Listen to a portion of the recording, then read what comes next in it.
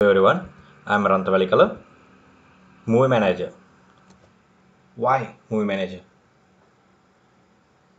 Imagine a situation that you have a lot of movie DVDs and you find it difficult to manage them. Despite of labeling, couldn't find the corresponding DVD.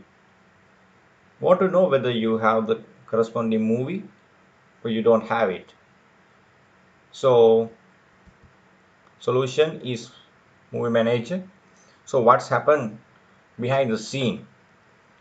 I have used JavaSwing framework for implementing the movie manager, and the main functionality is CSV file managing, because every movie details is on a file, on a CSV file. So CSV file reading, writing and creating will be happen behind the implementation. So let's have a demo. This is the movie manager application. As you can see, there are 4 buttons that are enabled in initial movement: create, open, save and save as. You can open a CSV file. For now I will open my template. So you can see there are a lot of DVDs.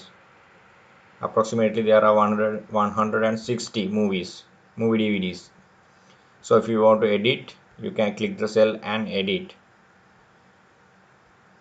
And if you want to add a new entry, you can click add new entry and add number of movies in that DVD and then the names one by one. Also you can add a new column. If there are 5 movies in a DVD, you can add a column and then add all the 5 movies. Then you can hit save and save. And if you want to search, you can search with the search bar and the search button. Then the result will be shown in a new window.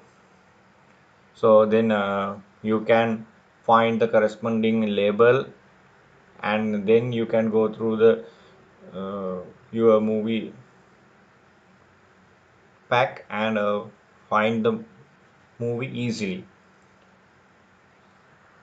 So that's it, the movie manager. So thank you. I hope everyone has some idea what is movie manager. If you have any questions, put in the comment section, and if you have any doubts or clarifications or some help, so don't hesitate to ask. Thank you.